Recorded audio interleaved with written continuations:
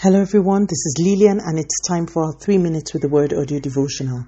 Today's topic is Grace Project from start to finish, and our anchor scripture is taken from the book of Hebrews chapter 4 and verse 16. Let us therefore come boldly unto the throne of grace, that we may obtain mercy and find grace to help in time of need. When we started this series, we started with our scripture in Ephesians chapter 2, which says that we have been created to do works that have already been marked out for us to do.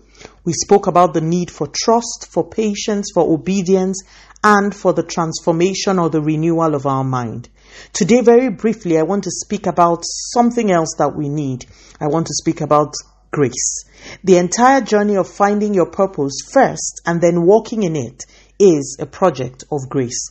I remember in one of our scriptures a few days ago, we spoke about how Moses went up the mountain and waited for 7 days before God spoke. If I would reuse that analogy, I can show you that everything about that journey is by grace. It is grace that will make the Lord summon you up a mountain in the first place. While there are people who are always itching to go into the place of prayer, there are others who cannot last 5 minutes in prayer before they get bored. What makes the difference? Grace. The grace for prayer and supplication. After one has received that grace and has started praying and waiting on God to speak, it takes another dose of grace to hear God.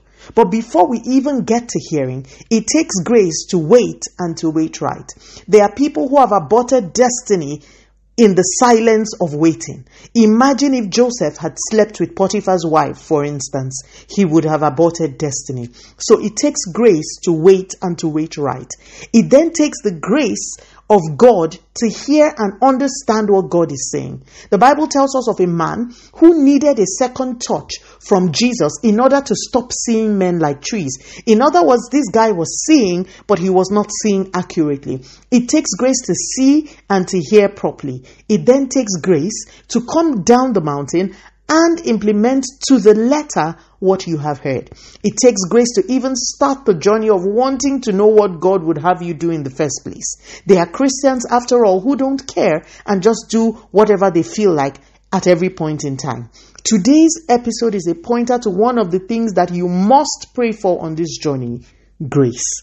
The Bible says we are given access to the throne that administers and dispenses the graces that we need for our journey. And the Bible admonishes us to come boldly and freely to this altar for mercy and for grace. You cannot go on the journey of taking your place without utilizing grace and mercy. Wherever you are on your journey, pray for grace and pray for mercy. As long as you are on this journey, you will need them. Believer, take your place. Let us pray. Father, in the name of Jesus, thank you so much for your word. Please continue to take all the glory, Almighty God. In Jesus' mighty name, we have prayed. Speak to you again soon. If you are blessed, please drop me a line on audiodevotional@yahoo.com or on our website at www.3minutesaudiodevotional.com.